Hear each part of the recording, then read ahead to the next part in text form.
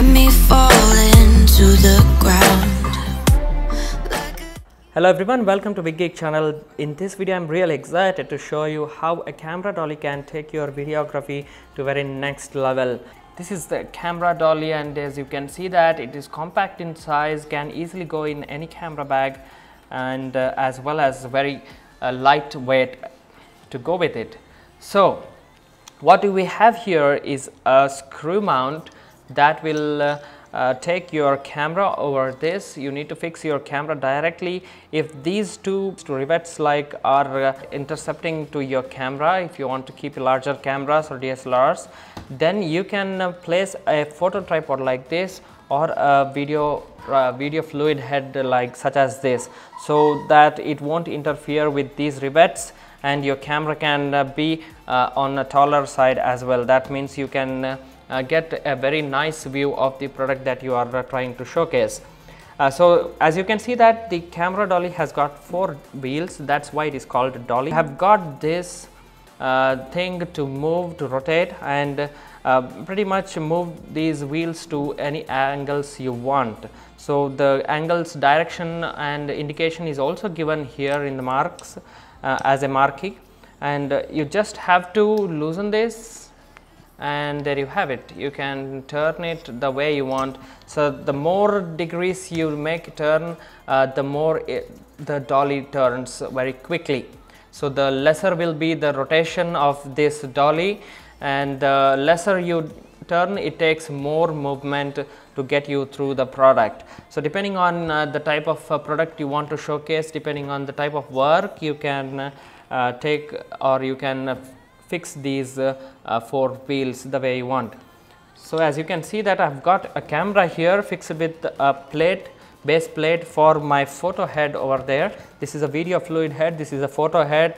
You can use this standard tripod photo head over this, and make sure you have this little small, I think this is this is half inch or 1/4 inch screw mount that you need to have.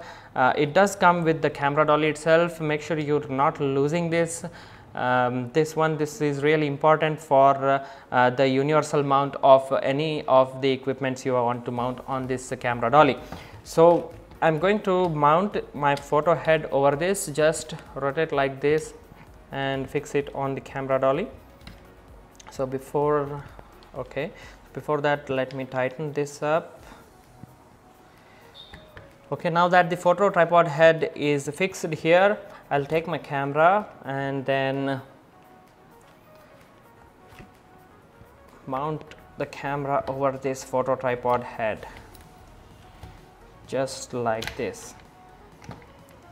So once you're done mounting, let me just turn on the camera and show you how the video fluid head will look like from the camera dolly that I have set up right now. As you can see that it is really easy to set up and easy to get the shots the way you want to.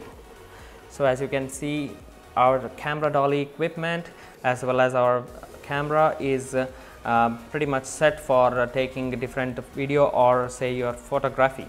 Now what I want to do is, if I move this camera, as you can see that I'm already getting pretty much nice shots, but I'm not able to rotate it 360-degree very quickly. It takes larger movement, larger curve, longer curve for that. And what you can do is to just little bit loosen this and tilt the wheel of this camera dolly, and then you can see how quickly it moves in shorter rotation. Now you can see the product pretty nicely. As you can see that I can pretty much move it all the way. Make sure you are moving it very smoothly and fluidly. That's the key thing to have in order to get proper shots of this movement. This is how you get the panning or say tilting of in a very smoothful and very fluid manner. You should put a little bit of a weight on this plate and make sure you are moving it with this little finger taking support of the base. As you can see how closely, how nicely I can move and get my shots done. So this is really good advantage of having a camera dolly like this in your camera bag. It really helps your picture quality, helps improve the video quality of whatever the thing or whatever subject you are trying to take.